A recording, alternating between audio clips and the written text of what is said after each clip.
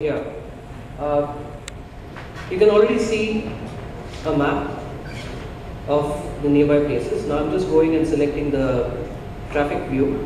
What it does is that it starts showing, as I'm shifting, it starts showing green lines and yellow lines around this place. Now what do they mean? The green lines basically stand for completely easy traffic for you to, you can move very fast through it. The yellow lines are moderate traffic.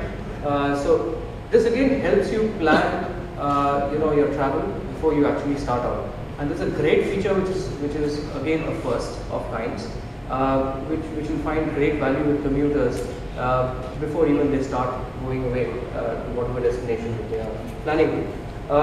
Not only that, as you can see in this client itself, if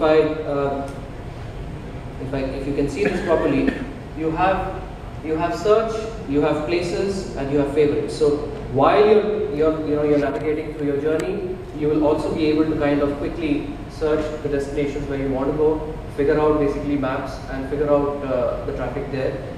You can also basically figure out the favorite places, drive to those places, and so on and so forth.